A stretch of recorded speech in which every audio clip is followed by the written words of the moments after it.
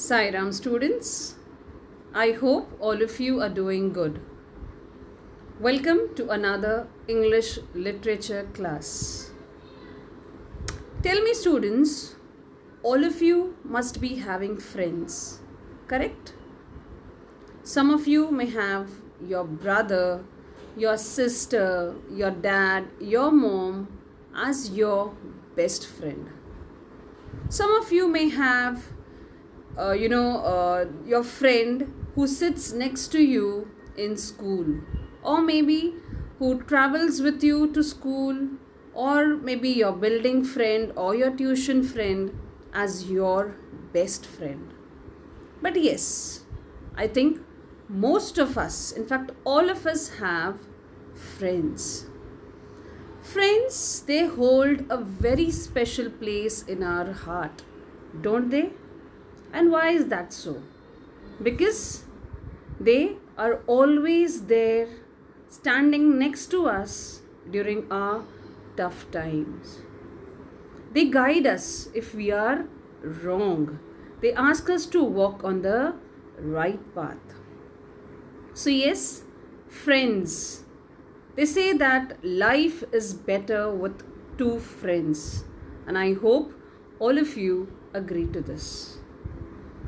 Today we are going to begin with a new lesson which revolves around three friends, and the name of the lesson is The Meeting Pool, written by Ruskin Bond. A gentle reminder to all of you to quickly go get your book and pen and jot down the meaning of the hard words, which I will either read or I will tell you orally while I am explaining the lesson. But before I begin with the lesson, let me just brief you about the author. Ruskin Bond, born on May 19, 1934, is an Indian author of British descent. He lives with his adopted family in Missouri, India. The Indian Council for Child Education has recognized his role in the growth of children's literature in India. He was awarded the Sahitya Akademi Award in 1992 for Our Trees Still Grow in Dehra, his novel in English. He was also awarded the Padma Shri in 1999 and Padma Bhushan in 2014. So that's about the author Ruskin Bond, and here I have two images of Ruskin Bond. Let us see what the central idea is. The Meeting Pool is a beautiful story written by Ruskin Bond about three friends who take a pledge to return to their favorite pool after 10 years. The best part of their childhood revolves around a pool which was discovered by Rusty and thus came to be known as Rusty's pool. So here we'll be learning about three friends who decide to catch up after 10 years. But did they meet? Did they come? All of them came, only one came. That we will now read in our lesson, The Meeting Pool.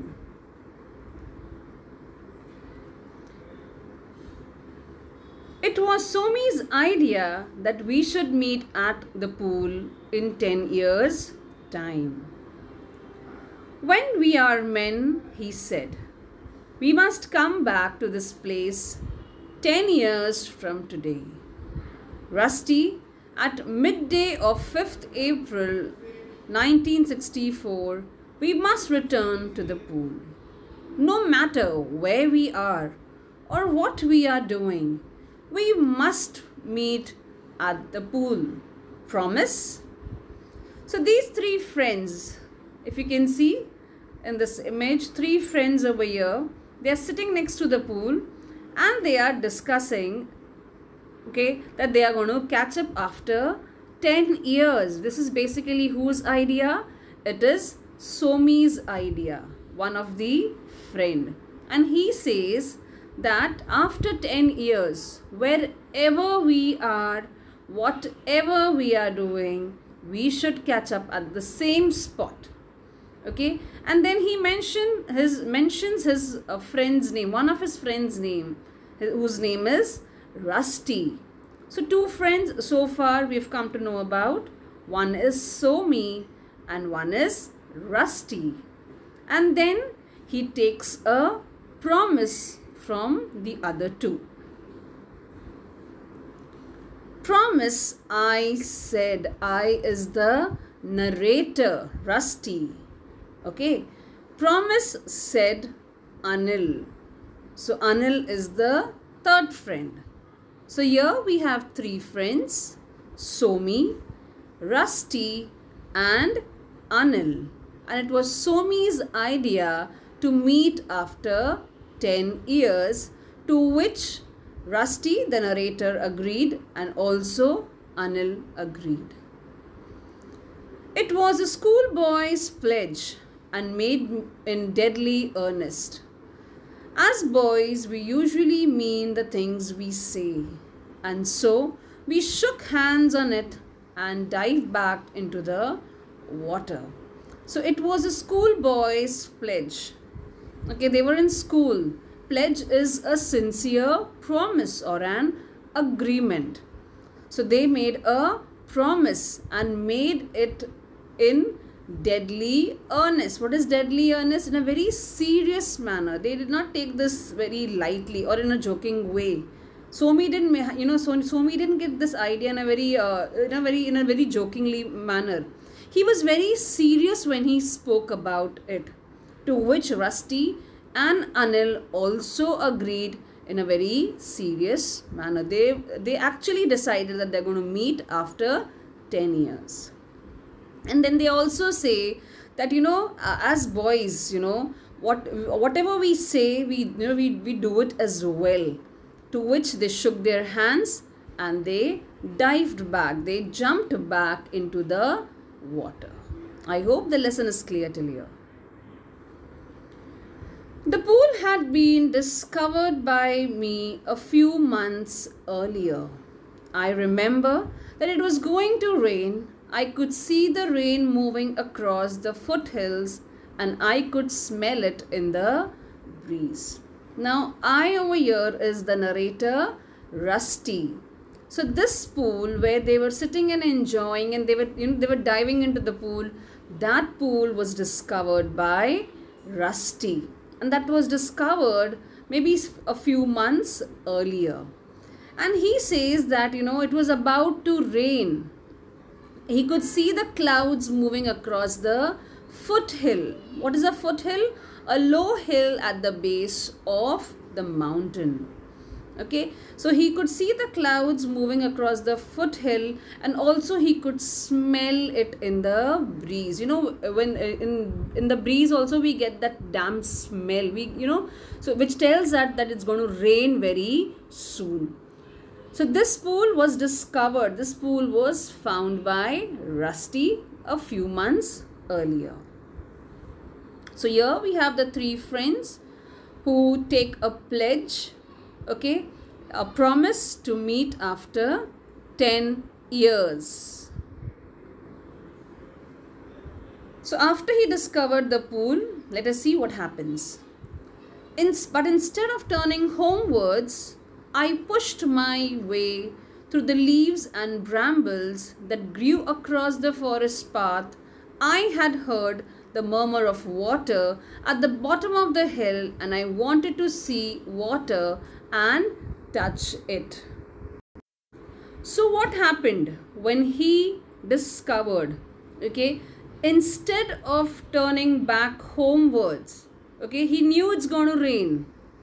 Okay, he very well knew that anytime it's going to start raining. But what did he do? He pushed his way. He went into the forest. Okay, he pushed his way through the leaves and brambles. What are brambles? A pricky shrub. So he pushed his way through the leaves and brambles which came across his path while he was walking into the forest. And what did he hear? He heard the murmur. Murmur is a low continuous background sound. He heard the murmur of water at the bottom of hill.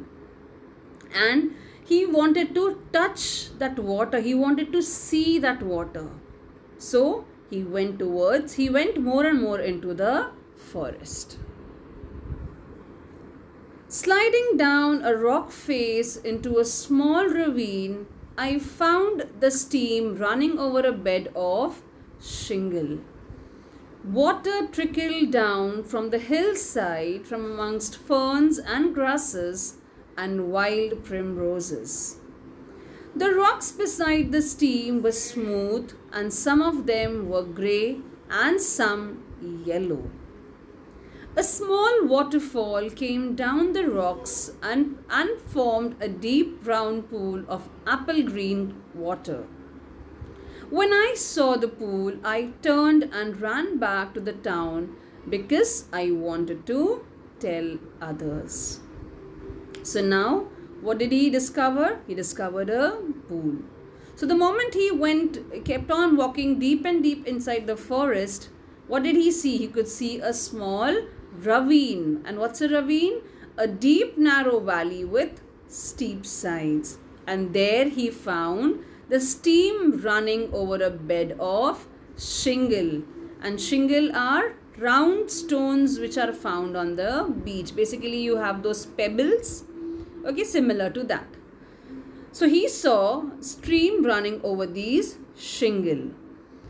Water trickled down from the hillside from amongst the ferns and grasses and wild primroses. So water was coming down from the ferns. Ferns are flowerless plants. From grasses and wild primroses. Wild primroses are basically, it's a wild plant having pale yellow flowers. So water was coming down from ferns, grass and wild primroses. The rocks beside were smooth and some of them were grey and some of them were yellow in color. Then there was also a small waterfall that came down the rocks and formed a pool, and the color of the water was some apple green color. Clear? And when he discovered this pool, he was so happy that he wanted to run back to the town and inform everyone about this pool. Anil and Somi were my closest friends. Anil lived in a crowded lane of the Dilaram Bazaar. He was wild, moody, impulsive and had a certain charm. Somi, on the other hand, was gentle in his ways. But he too, like Anil, had a sense of fun. They usually chose the adventures we were to have, and I would just grumble and allow myself to be involved in them. But the pool was my discovery and I was proud of it. Now in this part we can see that Rusty has introduced his two friends. Basically he speaks a little more about his two friends, Anil and Somi, and they happen to be his very, very dear friends. Where did Anil live? He lived in a crowded lane of the Dilaram Bazaar. And how was he? He was wild, he was moody and he was impulsive. What is impulsive? A person, when you do something without much consideration. Okay, you just take a quick decision, impulsive decision we say. Okay, you don't think about the consequences. Clear? So, he was wild, he was moody and he was impulsive. But he was charming. On the other hand, how was Somi? He was gentle, but like Anil, he also had a sense of fun. Both these boys, Somi and Anil, they were fun-loving boys. Okay, and they usually chose the adventures. They were very adventurous also. Adventurous is basically, when you try something unusual or an exciting or a daring experience. When when you get into all these things, okay, you're called as an adventurous person. So both Anil and Somi, they were adventurous. And this boy, and they were the ones who used to decide, the adventures and everything. And this boy, Rusty, he would just grumble as he would complain, but he would involve himself with his friends in any adventure. But he was proud. Proud of what? He was proud of the discovery of the pool. He was very proud that, he had discovered that pool. We'll call it Rusty's pool, said Somi. And remember, it's a secret pool. No one else must know about it. So Somi had decided something. Now that Rusty had discovered the pool, he said that we will call it Rusty's pool. And then he also said it's a secret pool. We'll not inform about this pool to anybody else in the town. I think it was the pool that brought us together more than anything else. Somi was a beautiful swimmer. He dived off the rocks and went gliding about under the water like a long golden fish. Anil's legs and arms were very long, and he threshed about with much vigor but little skill. I could dive off a rock too, but I usually landed on my stomach. So, he feels very happy. Rusty feels very happy that this pool had brought them very close, because they were spending a lot of time near that pool. Then he adds that Somi was a beautiful swimmer. Okay, and what he used to do, he used to dive off the rocks and he used to glide under the water. What is glide? When you make a smooth and continuous movement. Have you seen the fishes in water? How they glide into it? Okay. So, Somi was the same. Anil's legs and arms were very long. Okay. His legs were very long. His arms were very long. And he threshed. Threshed is, he made uncontrollable movements with a lot of vigor. Vigor is strength. But he didn't have that skill of swimming. He didn't have that perfect knowledge of swimming that Somi had. Coming to Rusty, how was he? He could also dive off the rock, but he used to land on his stomach. So now let us see, how did he enjoy, how did these friends enjoy near the pool, and what happened later on, that we will see in our next class. What will you do till then? You will read the lesson, jot down all the hard words that we have discussed, okay, and we'll catch up very soon in the next class. Till then, you will take care of yourself. Sai Ram and bye-bye.